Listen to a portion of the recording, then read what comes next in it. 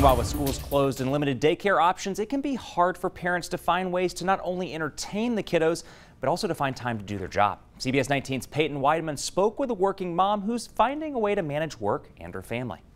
Finding a balance between work and home can be tricky, and the coronavirus outbreak isn't making anything easier. But Shelby McAllister says right now her focus is on getting into a routine.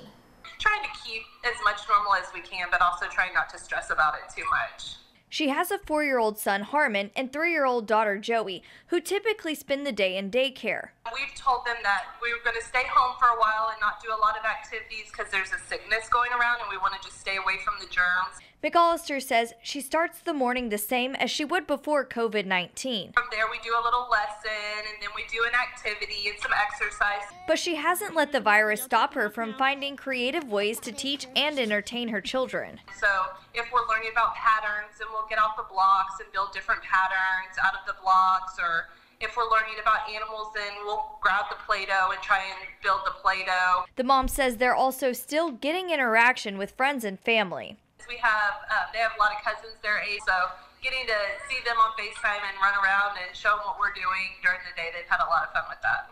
As for McAllister's job, she says it can get stressful finding the time, but there's help from the internet. Luckily, a lot of people are putting out online content and they're doing like the Go Noodle dances or the Kids Bop dances. They're still moving, they're still having fun. So use some of these resources that are available to us right now. It's really helped me so far. As for tidying up and doing household chores, she says those can wait until the weekend. We've got you covered, East Texas. Peyton Weidman, CBS 19.